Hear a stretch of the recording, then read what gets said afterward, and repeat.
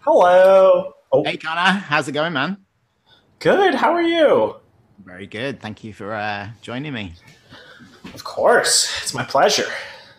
Okay, so I wanted to ask you if somebody had never heard your band before and they just said, "What song shall I listen to first?"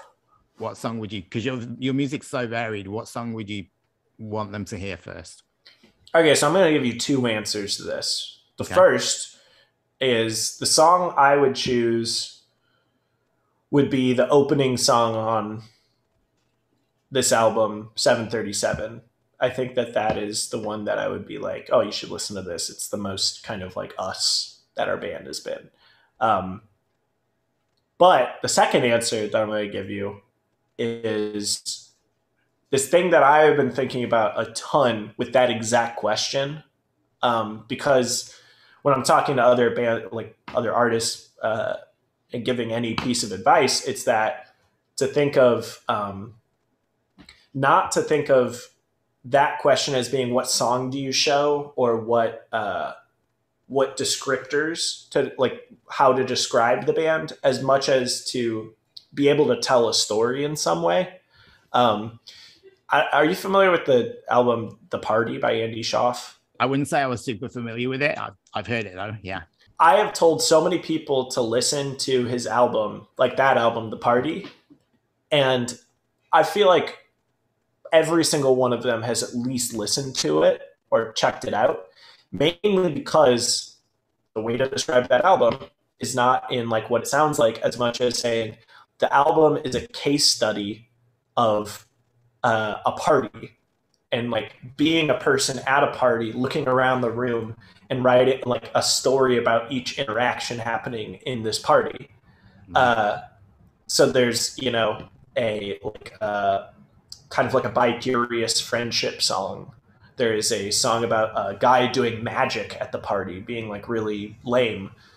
There's a song about the first person to arrive at the party, the person, it's like the faux pas of being early.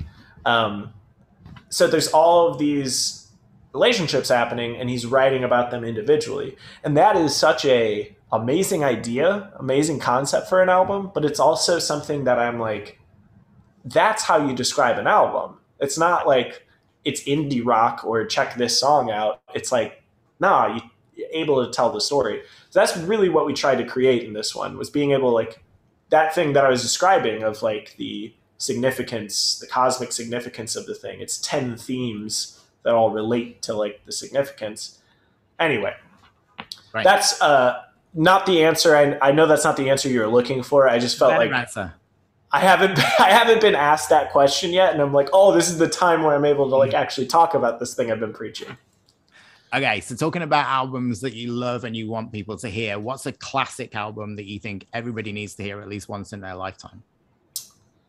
Wow, this is one that I feel like it is more likely that you would miss this album. But there's an album by the No Twist called Neon Golden. That is, to me, like one of the most important records that came out of like the 2000s. And I feel like it is such a forgotten album that like just people, I mean, people don't really respect the No Twist as like some important band, but to me they're like such an important band. It's where I draw a lot of inspiration from. And that album specifically is like, there's few like perfect albums out there in my opinion, like an album that start to finish has no lull. And that is one that is probably the most important album in my opinion, that people have never heard. Like there's other albums that I consider to be perfect. Like Phoenix is Wolfgang Amadeus Phoenix is, I think, like an absolute just no moment in the entire record that like lets up. It's just great from start to finish.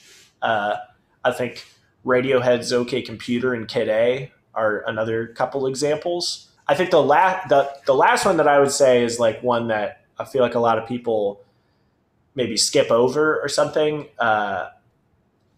not necessarily, but whatever, is Parentheses by Sigur Rós. I think that's another, like, it doesn't stop. It's just great start to finish. So for fans of your band, what's an album that you absolutely love that they would be surprised that you love? I don't know, man. I feel like we wear like our influences on our sleeve in some way. Okay, for instance, Carly Rae Jepsen's Dedicated is an album that I think is just spectacular. And I feel like I've talked about it enough, and our new album has enough like pop influence on it to make that kind of an obvious connection, I guess. Mm-hmm. But maybe that would be surprising. It's not necessarily the most surprising thing ever, but like one album that is one of my favorite albums of all time is Dare to Be Stupid by Weird Al. And that might be a surprising thing only because our music is so unfunny. There's like nothing humorous about it.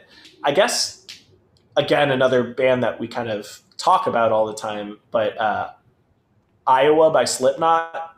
No, that's an album. There are very few albums that all three, me, John, and Eric, all like adore. And Iowa by Slipknot is definitely one that we are all like, it's not just we like it, we truly regard it as one of the best albums of all time.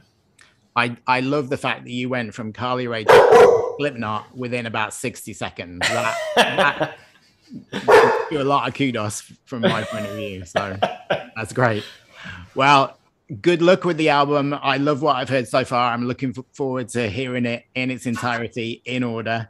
Thank you so much for having me. I really appreciate it. Thank you for having me in your home. My pleasure. Yeah, it is my home. I love your wood pile back there.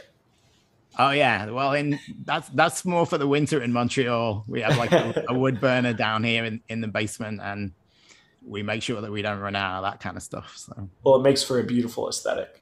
Yeah, it does too, actually. So, all right. Thanks, Connor, and you take care and good luck with everything. You too. We'll see you then. All right. Cheers.